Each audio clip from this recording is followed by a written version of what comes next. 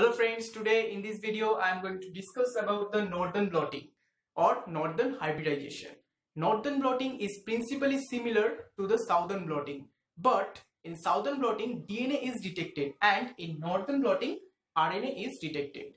But there has a slight difference between the northern blotting and southern blotting in their procedure. Okay, and the name northern blotting has no scientific significance. It is known as northern blotting because to show the similarity between the northern blotting with the southern blotting. Okay, now what is the function of northern blotting?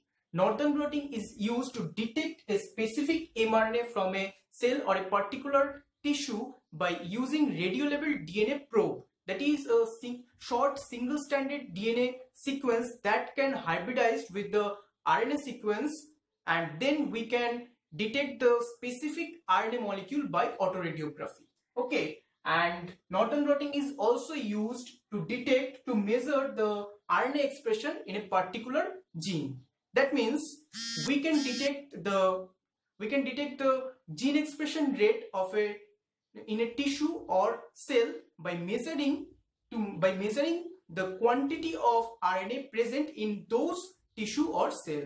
Okay, and also northern blotting is used for disease diagnosis. That means we can detect the gene expression rate during disease condition. Okay, the first step of northern blotting, at first we have to isolate the RNA from the tissue or cells. So the first step is cell lysis. Okay, cell lysis, and then we have to extract the total RNAs present. Okay, and then we have to inhibit the RNAs activity.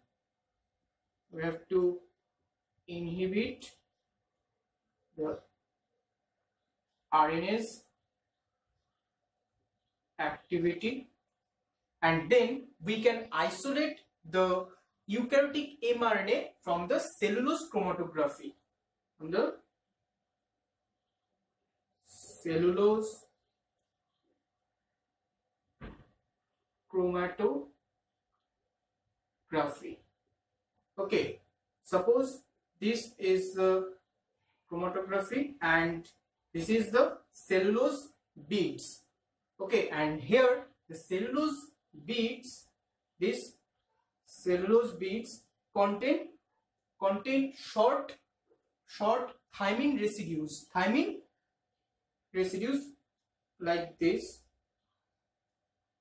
Okay, and the mRNA molecule contain a poly A tail, so that the mRNA molecule can bind to this region with the poly A tail like this by complementary base pairing. Okay, this is the mRNA, and so it will bind to these cellulose beads, and other molecules will migrate and remove through this region. Okay, and then we can extract or isolate the mRNA from these cellulose beads. Okay, after isolation of RNAs from the cell or tissue, we can separate them by denaturing agarose gel electrophoresis. Here is a denaturing agent, we use formaldehyde, which disrupt or denature the secondary structure of RNAs. So now all RNAs are linear and they now only separate by their molecular weight or size and give bands like this. Okay, now after separating RNA molecules by denaturing agarose gel electrophoresis according to their size, then RNA molecules from agarose gel are transferred to the diazobenzyl oxymethyl paper, that is the DMB paper or nylon membrane, and then hybridization is done with probes. Okay, but now the question is why the hybridization process is not done in the agarose gel. The answer is agarose gel is fragile and the probe cannot hybridize with the RNA properly in the agarose gel, and that's why the hybridization process is done in the nylon membrane. So we have to transfer the RNA molecules from the agarose gel to the nylon membrane or DMB paper. So now for transferring or blotting the RNA molecules from agarose gel to the nylon membrane, we have to look at this. Here the buffer solution go upwards by capillary action and carry the RNA molecules from the agarose gel to the nylon membrane, and then the RNA molecules stuck into the nylon membrane and buffer go further into the dry filter paper. Okay, and when the blotting or transfer is done, then this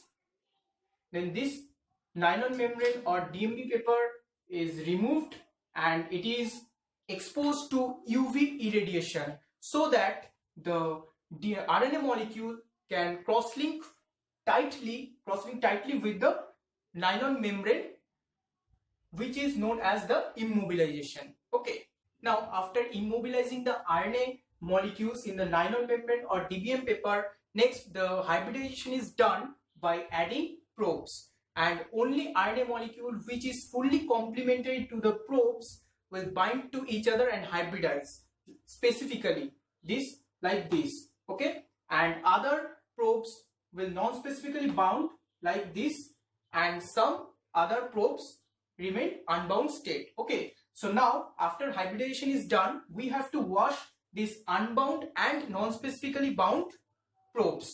Okay, and only the probe which is fully complementary to the RNA molecule is present here. And now we have to press a X-ray plate on this nylon membrane so that this probe can give a spot on the X-ray plate like this. This is called the autoradiography. Okay, so now in this way we can detect a RNA molecule by Northern blotting. Okay, thank you for watching this video.